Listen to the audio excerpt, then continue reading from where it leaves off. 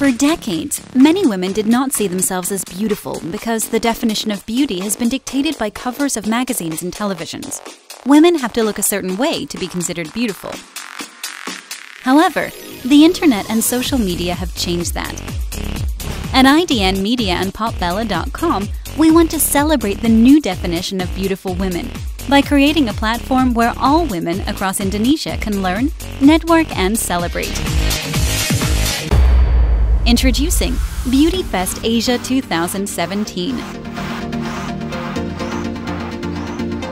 A 360-degree beauty festival experience that celebrates the new definition of beautiful for three main stakeholders: beauty brands, beauty enthusiasts, and beauty influencers.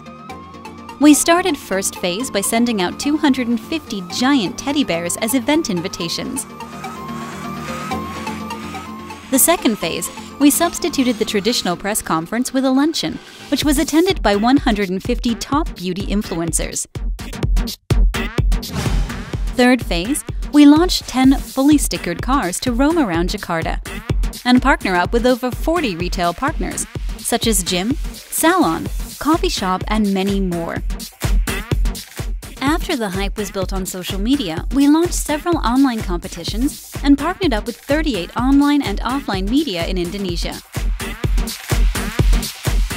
As for the main event, BeautyFest Asia 2017 featured 18 talk shows, 14 beauty classes, 6 brand lab sessions, 12 meet and greet sessions, and 1 beauty award show, featuring some of the best and the brightest regional and global beauty influencers.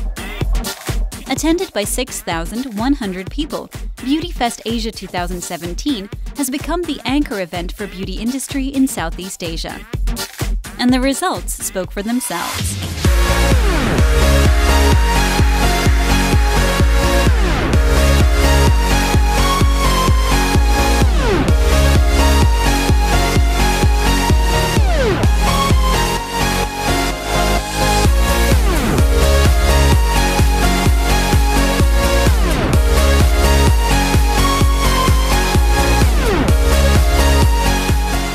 The greater purpose of BeautyFest Asia is to celebrate the new definition of beauty.